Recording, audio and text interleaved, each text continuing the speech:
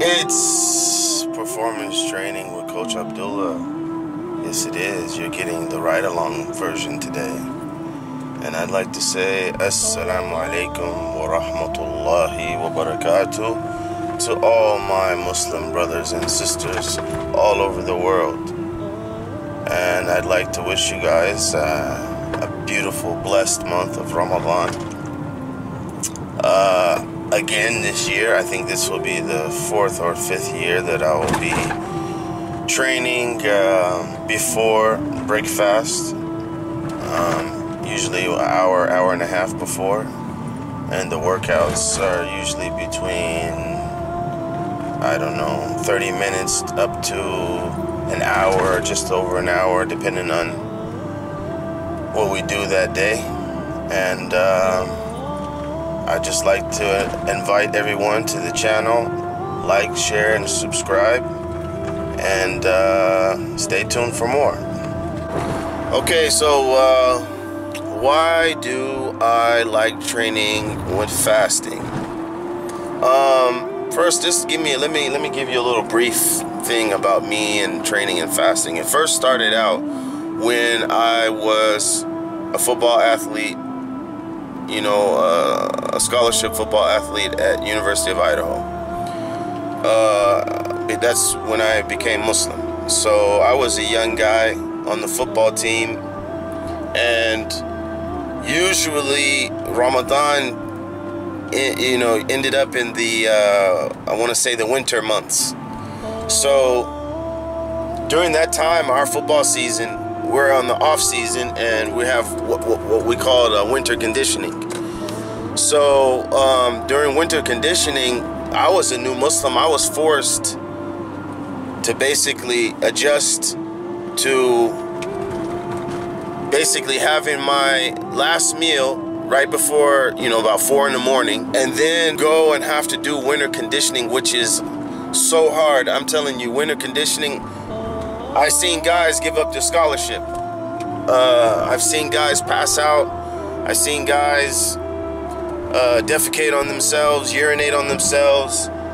And like I said, I've seen guys quit the football team because here I have, I'd like to share a general advice for Muslims specifically and people in general. Over the course of my years being Muslim, of course, we run into this time of training and fasting. And just being in the gym in general, I see a lot of people, they are willing to work on themselves physically, the outer appearance of themselves. And I just want to say to people, in this month, specifically for Muslims, and just as a goal, individual goal, if you're not a Muslim, let this be a mind, body, soul moment. Focus on the three. Don't just focus on one thing. Okay, fine, you look good, but your brain is trash.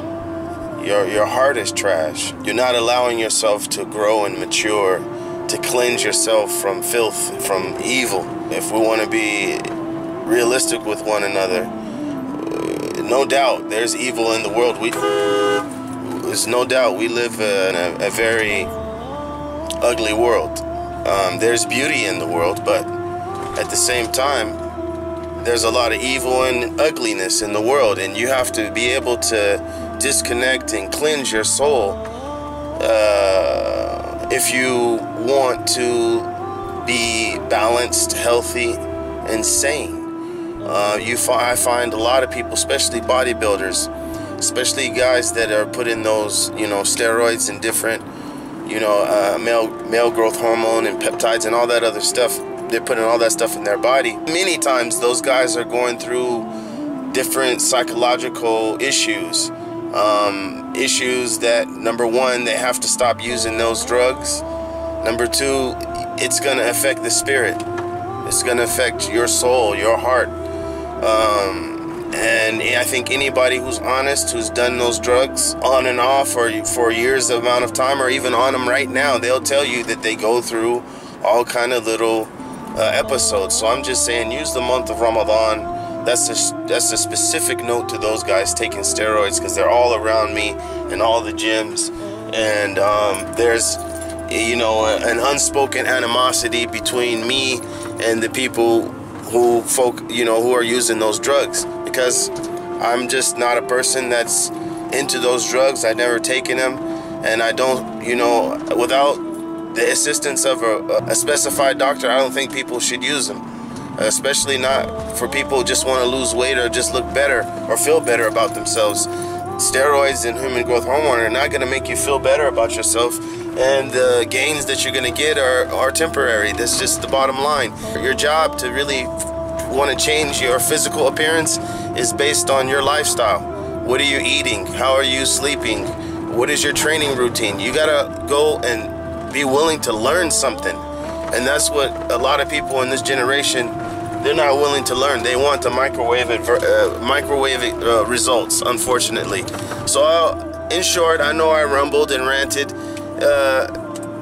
For the Muslims, please focus on your spirit. Use this time. This is the month of Rahmah. Use this time to cleanse yourself and to build yourself and to go into a stage of elevation into the next year.